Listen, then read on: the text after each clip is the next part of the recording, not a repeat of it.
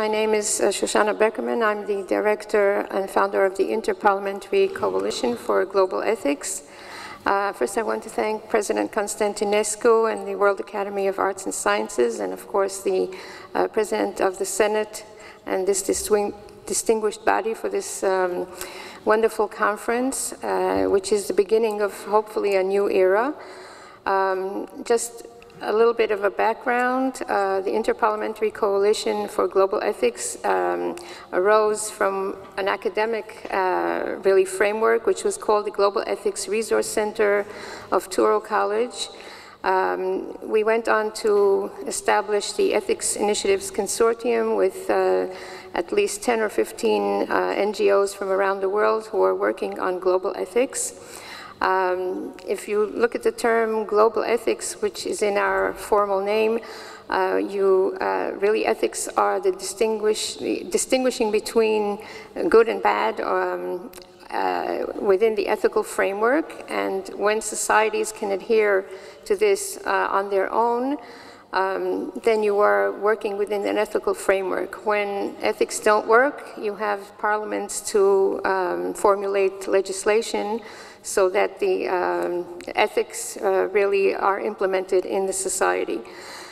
This is what led us to create an inter-parliamentary framework for promoting legislation on ethical issues.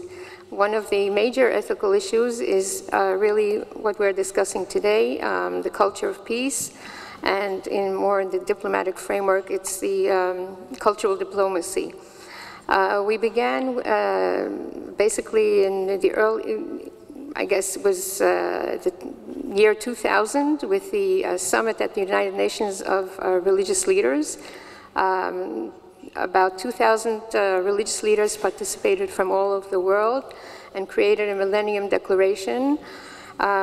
This went on. Unfortunately, there was not a formal continuation of this, but we worked with some of the NGO and United Nations leaders to continue this, and formed eventually the Inter-parliamentary Coalition for Global Ethics.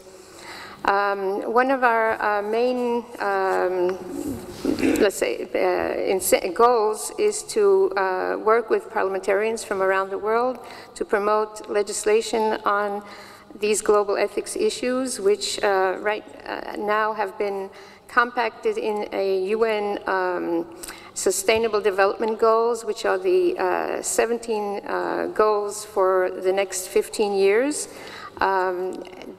We have worked very closely with UNESCO for including the concept of the culture of peace in these Sustainable Development Goals, and this has been incorporated in what they call the Goal for Peaceful Societies, which is item 16 of the Sustainable Development Goals. President Constantinescu has been a leading advocate and supporter of this in the international arena, and has chaired some of the important conferences we had. He has been a spokesman in the UN President of General Assembly mandated high-level forum on the culture of peace 2 years ago.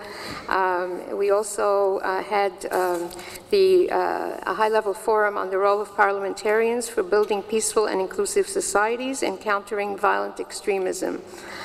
About 2 years ago, we also worked with the director of the UN Task Force to combat what the UN calls violent extremism, which in layman's term is terrorism. And we explained our goal for promoting national legislation for mandating the education for the culture of peace on all levels of education. And fortunately, this was included in the working paper, in the UN working paper to combat violent extremism as preventative education. We hope that with the establishment of this new institute, we'll be able to bring this to a more global level and really bring in a new era. And we hope that all of you participants will be involved and bring this to the youth and hopefully create a new perspective and new challenges for the future. One of the main areas, if Mr. Jacobs touched on technology, is to combat incitement for violent extremism in social media.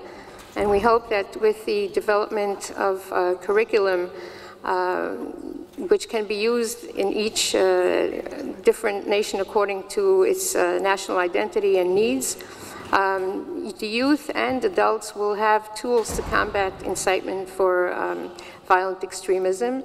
And we finally will have a new era to look forward to. So thank you very much, and we look forward to success